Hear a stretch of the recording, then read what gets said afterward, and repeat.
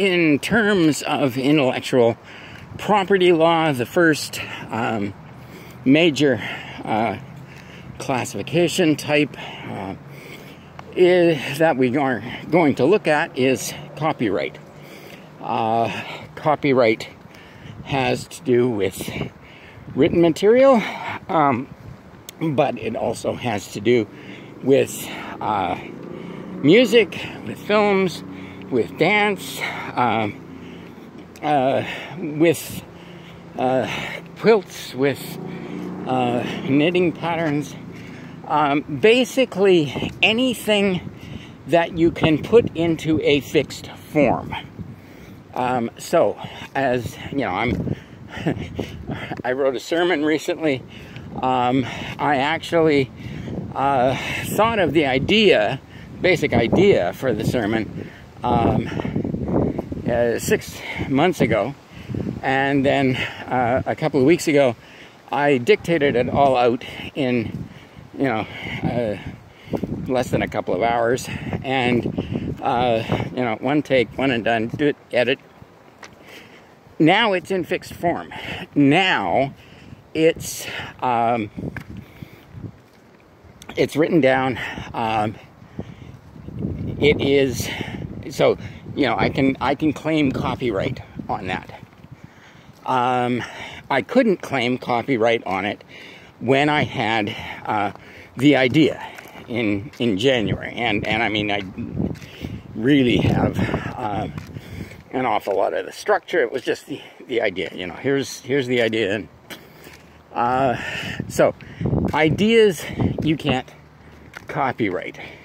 The expression of the idea, that once it's written down, or in some way in fixed form, even dictated out, as I say, that is copyrightable, and you can claim the copyright on that. A lot of people think that you have to register a copyright, that you have to mail yourself a copy of what you did, registered mail, and don't open the envelope, so that it's postmarked, and etc., or register with a particular copyright office. No.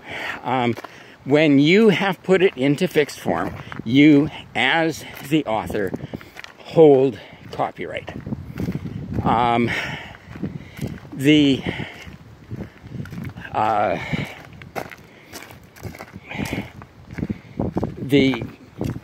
registration, the business about mailing yourself a copy and that sort of thing, those are tools that you can use to defend your copyright, perhaps.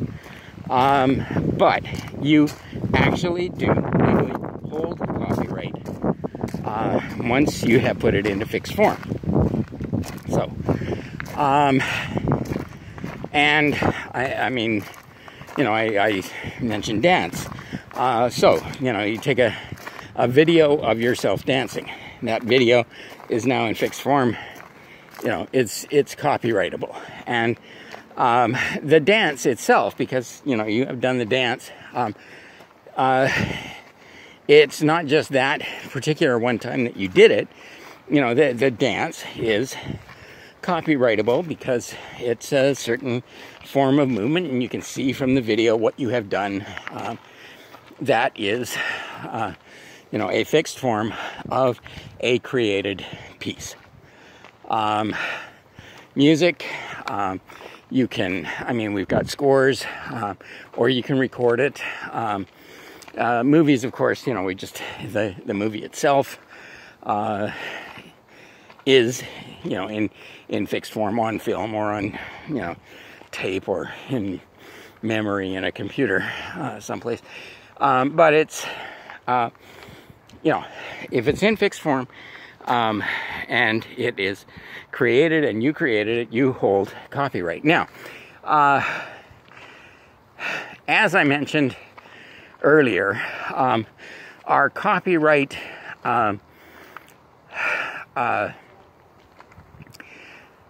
has always favored the corporations, you know, the golden rule. Them's that has the gold makes the rules. And yes, as copyright has sort of progressed, at one point, you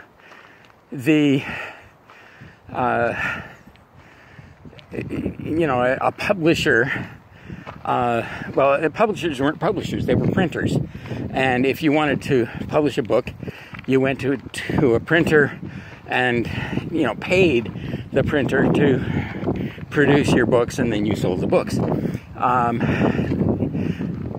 Nowadays, publishers have the marketing, the contacts with the printers.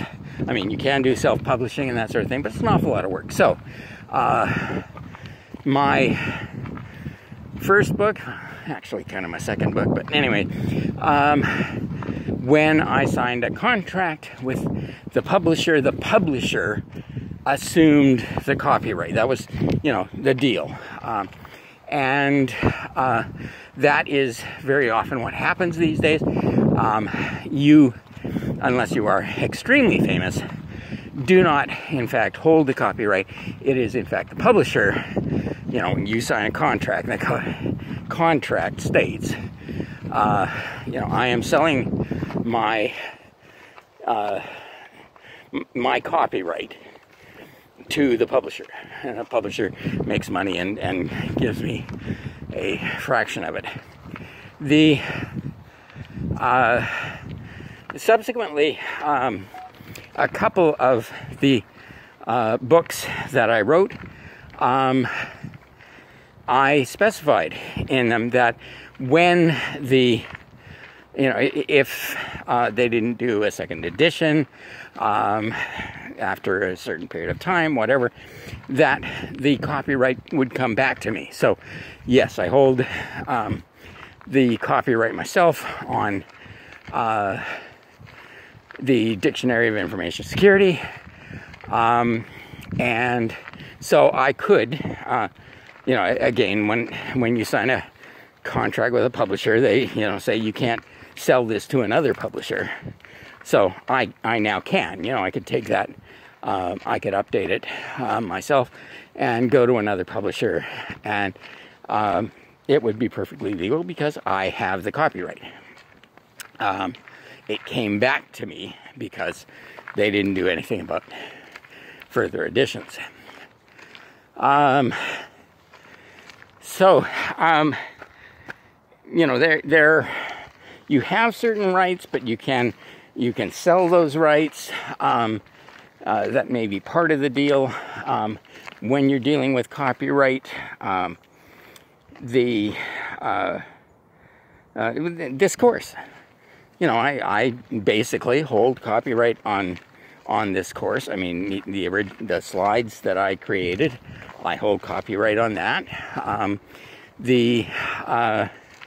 This series of videos, I hold copyright on that because that is now a fixed format of the course itself and my delivery of it.